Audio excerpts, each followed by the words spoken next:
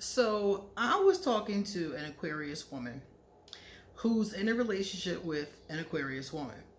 I've been in this situation before and I didn't like it. But I didn't like anybody, so I guess join the club, right? So she told me that she feels like her Aquarius has extremely high to impossible standards. Now, we've talked about this on the show before, and she asked me if I would talk a little bit about Aquarius and our high standards, because she feels like it's an issue in this relationship. So I'm going to do the introduction, and then I'm going to tell you all about what she had to say. Hello, I am Queen Osset Heru, and thank you for joining me for another wonderful edition of Ask an Aquarius. If you haven't already, please hit the red subscribe button and smack the bell. Also, if you like this video, please pass it on to anybody else who might like it too. And please drop us a positive comment in the comment section. And if you have time, stick around to the end of the video, because I'm going to read 2 positive comments from previous videos, and one of them might even be yours. If you would like to get a reading done, ooh, I didn't mean to do that, sorry. The tripod is right near my ankle. If you would like to get a reading done, please send me a message through email or on social media. And let's see, what else? If you want to check out my Patreon, that is underneath this video. Everything is underneath this video. My social media, Patreon, my PayPal, everything is underneath this video, okay? So she said that she feels like Aquarius have high standards. Now, the person that was talking to me is also Aquarius, so she has high standards too. But she thinks that her partner's standards are impossible, whereas hers are possible. Now, I really can't say on that one. I don't know if she's being biased about that, but I can speak to Aquarius and the high standards. And one of the things I'm going to tell you is that as an Aquarius, many of us, I'm not going to say we, because some of us don't, many of us have high standards for ourselves. So I spend all this time working on myself. Therapeutic things, spiritual things, mental things, emotional things, physical things. You know, I spend all of this time working on myself, trying to be the best version of myself. And the other Aquarius that do the same thing know exactly what I'm talking about. As far as learning and, you know, music and, you know, how to be, you know, the person I want to be, the best version of myself. So if I'm going to spend all of this time working on the best version of me, why would I settle for a mediocre version of you? That doesn't make sense to me, because it's like, if I'm going to do it for myself, then of course I want that to come from you. Now, if it's your lover or your child, that's going to be probably where you get a lot of that vibration from. And it's probably going to be difficult in the relationship if you're the other person. But if you're the other person and you're not living up to being your best self, I think that's when you're going to have the biggest problem with it. Because if you're both striving together, growing together, working on yourselves together, you know, doing meditations together, going to workshops together, you know, doing yoga together. If you're both working on yourselves, reading things and discussing it, if you're both working to be the best version of yourself, I don't really think that this would be a problem. If I was to date another Aquarius who was doing this, because my Aquarius wasn't doing this, she wasn't working on the best version of herself. So we didn't have this problem. We basically, the problem I had with her was she wanted me to be like her. She wanted me to think like her, do what she would do, you know, and I just wasn't. Even though we were both Aquarius, she was a January Aquarius, and we were not the same. She, to me, and this might not be true of every January Aquarius, but to me, she wasn't as much fun.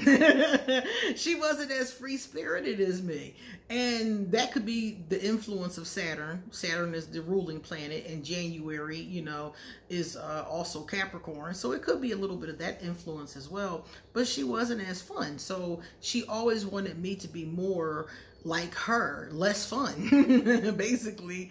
And I don't know how to do that. I don't know how to be less of me, you know, and more of you. So that's why it didn't work out. However, if she had been working on the best version of herself, and I had been at the same time, because I always have been, but only in little spurts. One thing about me is I'll work on, back then in the old days, I would work on myself here and there. You know what I mean? Like, I might do a meditation on Monday and then not do another one for like 2 weeks. You know, I did it here and there. I might read a metaphysical book, for example, and then not read another one, you know, for a while. Back then, when I was in my 20s, I would say, my teens and 20s, I wasn't really working on the best version of myself consistently. Sometimes I did, and sometimes I totally fucked off, you know, and I didn't do it. So during the time that I was in that phase is when I met that Aquarius that I was talking about.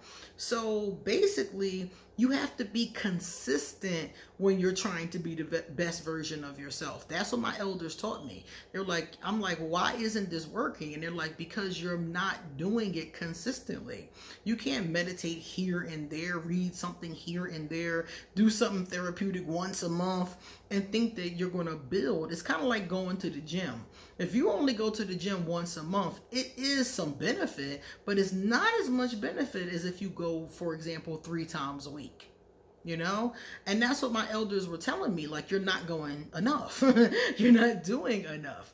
So at that point in my life, I was wishy-washy. She wasn't really doing it at all, you know? So we didn't have that vibration. But flip that around to where I'm at now, where I am living up to my standards for myself. So I'm not going to let somebody walk in my door that's not doing the same. And they might find that to be harsh. They might find that to be impossible, like she said to me. And I'm just like, well, you can walk back out the door then, because mind you, I'm fine by myself, you know, and I don't say that to be mean or to be rude, but I just feel like you have to know what you want, and that's what I want. So in this case of these two Aquarius, I think she didn't say what the high standards are. So they might be high. They might be, you know, in her opinion, impossible. But I feel like if she's really living up to the best version of herself, if that's not good enough for the other Aquarius, then you have to really look at this relationship. You have to reevaluate this relationship. Because if you're living up to your absolute best and you're happy with the standard that you're hitting, but your significant other doesn't seem to agree, that could be problematic over time, because it could be a self-esteem hit over time, that you're striving, you're doing your best, and your partner is just not impressed. You know, that's problematic. So you're going to have to reevaluate the relationship. Is it you or is it her? Are her standards really impossible, or are you just bullshitting? Like, let me know, okay? Because I know when it was me, it was times when I swore that I was doing my best and I wasn't. You know, I was wishy-washy. So if you're not wishy-washy, then you have to ask yourself what's going on with her. And then the other question is she living up to her standards? Because sometimes when a person isn't, that's when they really focus on you and yours. So if she is or isn't, it's going to change the dynamic as well. So I think that the bottom line is that you have to really sit and think and evaluate where you are in the relationship.